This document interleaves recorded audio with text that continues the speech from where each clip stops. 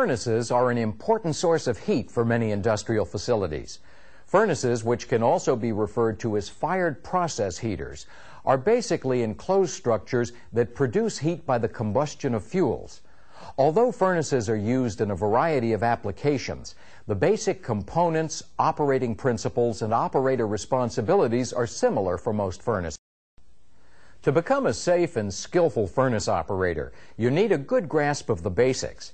In other words, you need a solid understanding of furnace fundamentals before you move on to specific operating procedures and responsibilities. So let's take a look at a typical furnace. This one consists primarily of a large box or shell and a stack. During operation, heat is produced by combustion inside the shell. The exhaust gases are routed to the atmosphere through the stack. In this furnace, the heat is provided by burners that are located in the floor of the shell. This type of furnace is a floor-fired furnace. Some furnaces are wall-fired, while others may use both wall and floor burners. In addition to burners, furnaces contain many other important parts. Inside this furnace, tubes carry the process fluid through the furnace. The process fluid enters the furnace in the tubes near the stack, passes through the tubes, and leaves near the bottom of the furnace by the burners. The tubes in this furnace are grouped into two major areas. This area, which is closer to the stack, is called the convection section, and this area, which is closer to the burners, is called the radiant section. The shell of the furnace is lined with a heat-resistant material called refractory. Now let's look at some of the basic systems that furnaces rely on for proper operation. One of these is the fuel system, which delivers fuel to the furnace.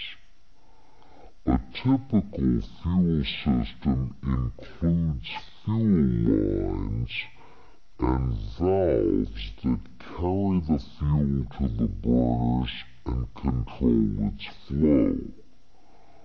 On furnaces that use oil as a fuel, the fuel system also includes a fuel pump. Furnaces also need air systems. An air system is needed because the burners in a furnace mix air with fuel for combustion. Airflow to a furnace can be controlled in different ways. For example, on some furnaces, airflow... These furnaces are called natural draft furnaces. In addition to the fuel and air systems, furnaces also have a process fluid system. This system includes the tubes that carry the fluid inside the furnace, and the pipes, valves, and pumps outside the furnace that move the fluid and control its flow. To keep track of all these systems, furnaces use instruments. Some of the instruments are located near the furnace, while others may be in a control room. Instrumentation and control systems allow operators to keep track of the overall operation of the furnace and to adjust operating conditions when necessary. Furnace control systems also have alarms that alert operators to abnormal conditions. Operators can then take action to prevent dangerous conditions from occurring. All of the parts and systems associated with a furnace are used to accomplish one basic task: heating a process fluid. We can get a better understanding of how this is done if we break the furnace operation down into three basic actions. In the first action, air and fuel are introduced into the furnace and then mixed together by the burners. The mixture is ignited at the burners. As the fuel burns, a chemical reaction occurs and heat is produced. In the second action, heat released by the chemical reaction created by burning fuel is transferred to the process fluid. The fluid flows through the tubes inside the furnace and receives heat by conduction, convection, and radiation heat transfer. In the third action, the combustion gases that are produced by burning fuel rise through the stack and are exhausted to the atmosphere. In this topic, we looked at some of the major components and systems that make up a furnace. We also looked at the basic operation of a typical furnace. Let's try some practice questions on this material. In a furnace, heat is produced by the combustion of fuel. Basically, combustion is the process of burning. In order for combustion to occur, 4 requirements must be met. Combustion requires fuel, air, heat, and a chemical reaction. When all 4 requirements are met, combustion will occur. Several types of fuel can be used in furnaces. Most often, the fuel is either gas or oil. Air is required because it contains the oxygen that is needed in order for fuel to burn. Heat is required to raise the temperature of the air and fuel high enough to make the chemical reaction possible. The chemical reaction is the actual burning of the fuel. When fuel, air, and heat are together in the correct proportions, the chemical reaction occurs. During furnace operation, the heat that's produced is transferred to the process fluid. Heat transfer occurs whenever there is a difference in temperature between 2 materials. When there is a temperature difference, heat transfers from an area of higher temperature to an area of lower temperature. Heat transfer can occur in 3 different ways: by conduction, by convection, and by radiation. Conduction is heat transfer as a result of physical contact between 2 materials, or heat transfer from one part of an object to another part of the same object. For example, conduction is the means of transferring heat across the walls of the tubes inside a furnace.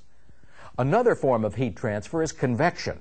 Convection is the transfer of heat within a fluid that occurs because of the movement of the fluid. Convection can be either of 2 types: natural convection or forced convection. We'll use this container of water and dye to show how natural convection works. When heat is applied to the container, the water that's closest to the bottom of the container is heated first. As the temperature of the water near the bottom increases, that water becomes lighter or less dense, and it moves upward in the container. At the same time, the water near the top of the container, which is cooler and heavier or denser than the warmer water, moves toward the bottom of the container. This is what happens during natural convection. As heat is transferred to the water, a difference in density is created. This difference in density causes the water to circulate in the container, and the circulation helps to transfer heat throughout. During forced convection, fluid movement is produced by a mechanical device, such as a pump or a fan. A good example of this type of heat transfer is the forced convection heating systems that are used in many homes and buildings. With this type of system, fans force warm air into the rooms that are to be heated. The warm air then mixes with the existing cooler air and heat transfer occurs. The third form of heat transfer is radiation. Radiation is the transfer of energy by electromagnetic waves.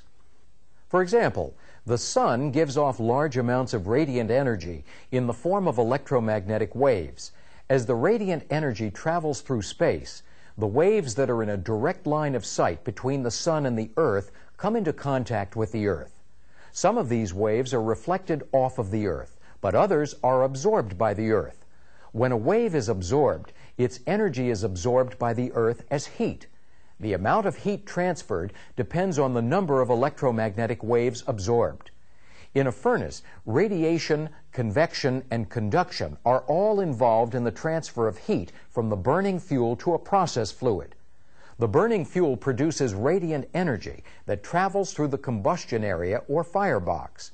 There is a direct line of sight between the flames and some of the tubes, and the outer surfaces of these tubes absorb heat from the electromagnetic waves that contact them. Radiant heat transfer is not the only type of heat transfer that takes place in the radiant section of the furnace. Some convection heat transfer also takes place. When the burners are firing, the gases near the burners are the hottest. As these warm gases mix with the cooler gases surrounding them, heat is transferred by convection. The tubes in the upper part of the furnace are not in a direct line of sight with the burner flames. Most of the heat transfer that takes place in this area occurs by convection, as the hot combustion gases pass around the tubes. This part of the furnace is called the convection section. Heat transfer by conduction also takes place in a furnace, as the outer surfaces of the tubes get hot and transfer heat to the cooler inner surfaces. Heat transfer by convection also occurs within the process fluid, as hot fluid inside the tubes transfers heat to the cooler fluid. In this topic, we discussed the 4 requirements for combustion, and we saw how combustion occurs inside a furnace. We also examined 3 ways that the heat from combustion is transferred inside a furnace. Now let's take a minute to try some practice questions on this material. All furnaces require a supply of air for proper operation. A furnace's air system ensures that the correct amount of air is delivered to where it's needed for proper combustion. The gases produced during combustion transfer heat to the furnace tubes and then flow up the stack. The flow of air and combustion gases through a furnace is generally known as draft. Furnaces are often identified by the type of draft that they provide. For example, 2 common types of furnaces are forced draft and natural draft.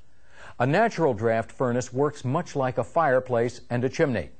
Heat from the fire in a fireplace warms the air in it. The heated air in the fireplace is lighter than the cooler air outside, so it rises through the chimney. This reduces the pressure inside the fireplace. As the hot air rises, it's replaced by cooler, heavier air in the fireplace, and the process continues. In a natural draft furnace, the hot combustion gases, which are lighter than the outside air, rise up the stack and create a lower pressure in the furnace. As this occurs, cooler, heavier air from outside the furnace is drawn into the burners through the air registers. Airflow through a furnace is produced by a difference in pressure.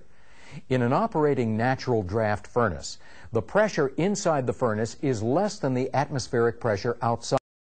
As a general rule, as the difference in pressures increases, the amount of draft in the furnace also increases. The pressures in various areas of a furnace are typically measured by instruments called draft gauges. Draft gauges commonly indicate pressure measurements in units of inches of water. These gauges are used to determine the flow of air and combustion gases through the furnace. In a natural draft furnace, the height of the stack affects the amount of draft that can be produced. In general, if all other airflow conditions are equal, the taller the stack, the greater the draft. This is because a taller stack creates a greater difference in pressure. Often, the amount of draft must be adjusted for proper operation of the furnace. Since the height of the stack cannot be adjusted, another technique is used. In some furnaces, the draft is controlled by the position of a damper inside the stack. Changing the position of the damper makes the outlet for the combustion gases larger or smaller. As the outlet gets smaller, draft decreases. As the outlet gets larger, draft increases. Air and combustion gases are moved through forced draft furnaces by fans. This is a simplified illustration of a forced draft furnace. A fan, called a forced draft fan, draws air from the atmosphere and forces it into the furnace. On this furnace, the burners are mounted along one wall. The combustion gases flow through the furnace and then out through the stack. In a forced draft furnace, airflow is controlled by coordinating the positions and operation of the stack damper, the burner registers, and the fan. Some forced draft fans have dampers or louvers on the discharge side of the fan. These dampers can be opened or closed to allow more or less air to flow into the furnace. On other types of forced draft fans, the dampers are located on the inlet side. Adjusting the inlet dampers increases or decreases the amount of air that is admitted to the fan and into the furnace. Another type of furnace is a balanced draft furnace. A balanced draft furnace is similar to a forced draft furnace, but it has another fan in addition to the forced draft fan. The second fan is called an induced draft fan. It is located in the flow path of the combustion gases between the furnace and the stack. So, in a balanced draft furnace, one fan provides air for the burners, and the other fan removes the combustion gases. Furnaces are used to heat many different types of process fluids. As the process fluid circulates through the tubes inside the furnace, it receives heat that is produced by burning fuel. This particular furnace is floor-fired. The process fluid enters the furnace through these tubes in the convection section. This arrangement allows the fluid to be preheated by the combustion gases before it reaches the radiant section of the furnace. Preheating the process fluid makes it possible to bring it up to the desired temperature while burning less fuel. In other words, it makes the furnace more efficient. From the convection section, the process fluid passes through the tubes in the radiant section. The process fluid becomes hottest in the radiant section because more heat and higher temperatures are available. Regardless of the design of the furnace, the tube arrangement has to allow for a continuous flow of process fluid. For example, these tube ends are connected with tubing bends. In other tube arrangements, the tubes are connected together by enlarged sections of pipes called headers instead of tubing bends. The route that the process fluid takes as it flows through a furnace depends on the design of the furnace. Each continuous, uninterrupted path that the fluid takes is called a pass. This furnace is a single-pass furnace, but many furnaces are multi-pass type. The flow rate of process fluid through a furnace is regulated by valves. There's usually a control valve for each pass. These valves are often operated automatically as part of a control system. The proper flow of process fluid is critical to proper furnace operation. Flow problems can lead to heat transfer problems as well as equipment damage. One type of problem that can occur is called coking. Coking is the accumulation of carbon deposits on the inside walls of the tubes. Crude oil and some other types of process fluids tend to leave carbon deposits behind as they're heated and flow through the tubes. Coking makes the inside diameter of a tube smaller, and it can restrict the flow of process fluid. It can also lead to heat transfer problems. Carbon deposits insulate tube walls, which reduces the amount of heat that is carried away from the tube by the process fluid. If this situation is not corrected, the tube could overheat, weaken, and eventually rupture. Coking can also develop if the burner flames come into contact with the tubes. This problem is called impingement. Impingement can create hot spots on the tubes that can lead to the formation of carbon deposits.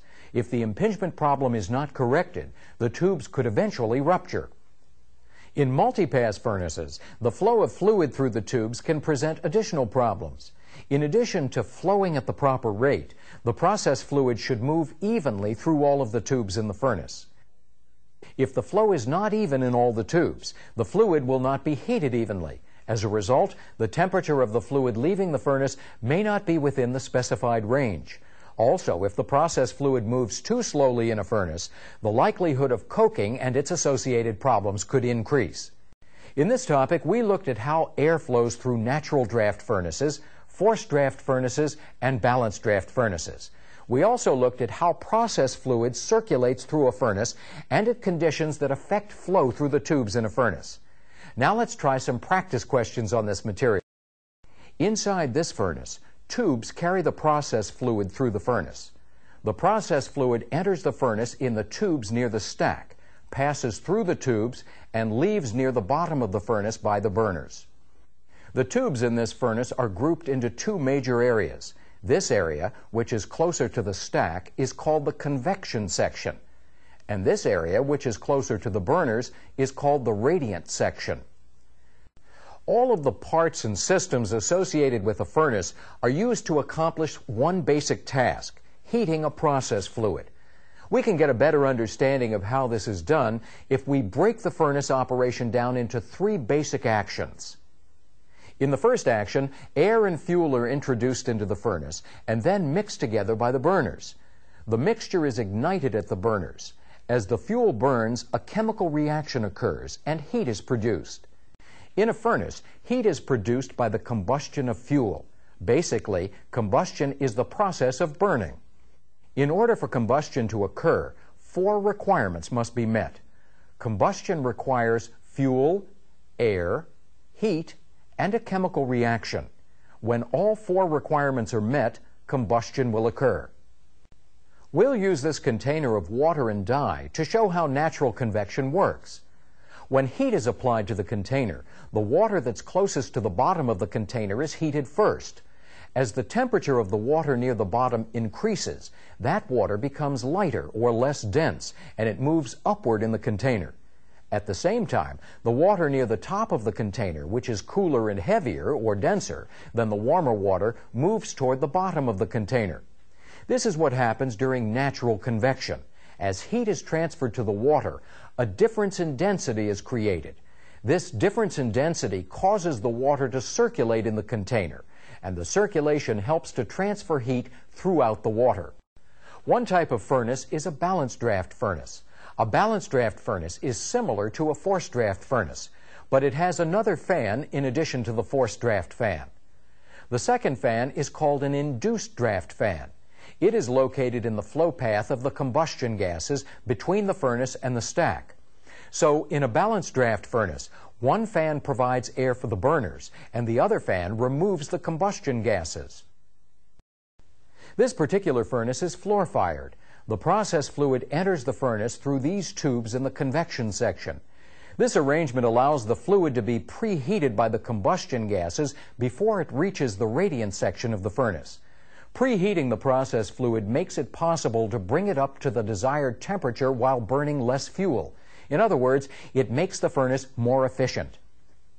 From the convection section, the process fluid passes through the tubes in the radiant section. The process fluid becomes hottest in the radiant section because more heat and higher temperatures are available.